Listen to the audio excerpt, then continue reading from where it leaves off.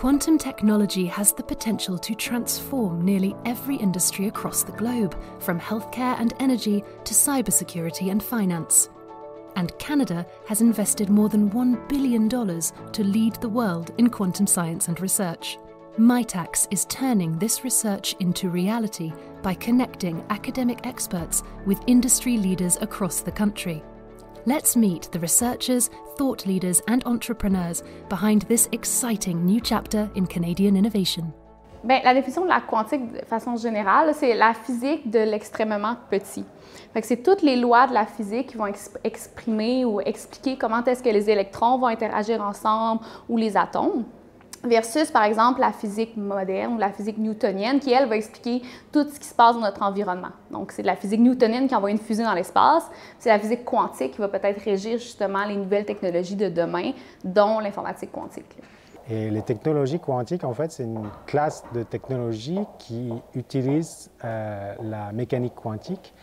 Et la mécanique quantique, en fait, c'est une théorie qui nous permet en fait, de comprendre ce qui se passe dans le monde autour de nous, et notamment les matériaux et les particules de lumière, par exemple, et tout ça à une échelle très petite, donc à l'échelle des atomes ou des électrons ou des choses comme ça. So we're looking at the next generation of quantum technologies, and this is when we go further than just exploiting the quantized nature of atoms or quantized nature of matter, and instead start to look at the correlations between quantum systems. So we call this entanglement. So this is kind of the holy grail for quantum computing, but also for quantum sensing. We are working on quantum networks because we are generating particles of light that have quantum properties, and then we generate basically quantum signals that we want to distribute onto the network. So that will increase, for example, the security of the classical networks that we are using every day, but we'll be able to connect quantum computers together or quantum sensors, and a lot of also different use cases that we are still looking for. There are many technologies that use quantum mechanics, like quantum communications, quantum metrology, quantum sensing, and we do not think about these technologies to be applied just to communications or a computer. No, they can have applications in our life. For example, for health, for environment. Quantum technologies can allow us to describe and monitor process which occurs in the earth or in the environment that otherwise cannot be explained and cannot be described. First and foremost, like artificial intelligence, Canada has tremendous academic expertise. I mean, some of the world's best quantum researchers are in Canada. The government's invested heavily in quantum technology through, largely university research. And Canada also actually has companies based on quantum technology. D-Wave is the original one, but there's 1QBit, there's, Xanadu. We actually have companies in the quantum space. They're all small, but we've got both industrial expertise and the main advantage is the academic expertise. The real center in Quebec is, of course, in Sherbrooke, which is unusual. I mean, Sherbrooke's not a large city, the university is not that large, but decades ago, frankly, the physics department in Sherbrooke decided to specialize in quantum materials, which is an aspect of quantum technology. From there, they built up expertise in quantum computing, quantum communications, and so they are, I would qualify them as small but mighty. I mean, they have an outsized influence on quantum technology in Canada, quantum expertise, in spite of being a small city and a small university. These startups, these small companies, support themselves by selling their own devices.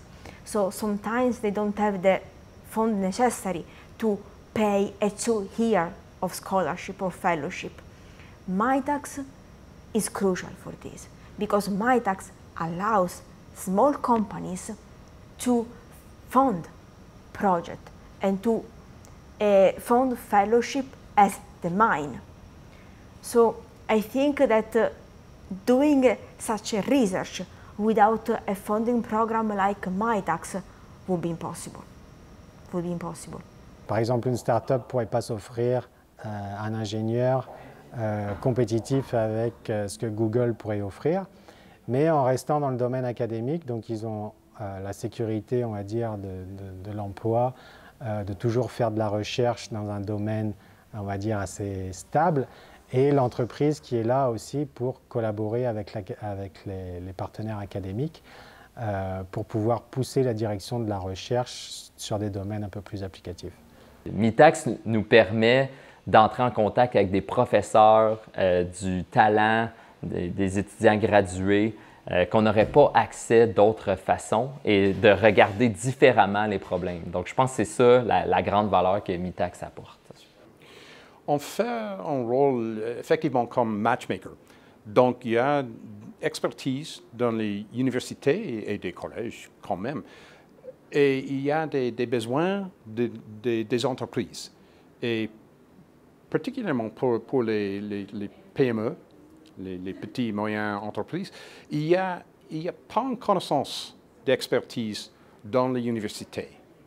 Donc, on a des spécialistes qui ont en même temps la connaissance des expertises, des centres d'expertise ou des experts aux universités.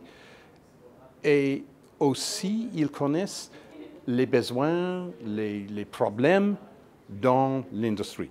Et donc, il fait le jumelage entre un partenariat, quoi, entre les chercheurs et les étudiants universitaires et l'entreprise. What problem are you solving and for who?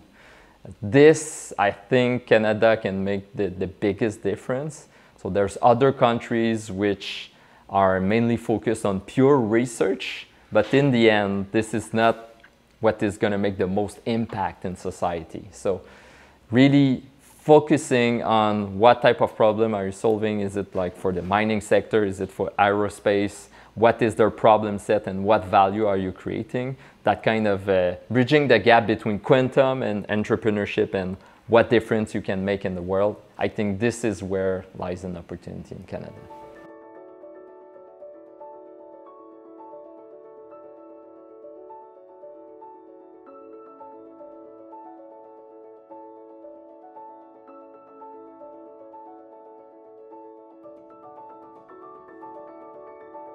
Quantum technology is more seen as a marathon than a fast race, and we have to be all together to make this work, find some use cases that are, like I was saying before, and I think Canada is very well placed in this race.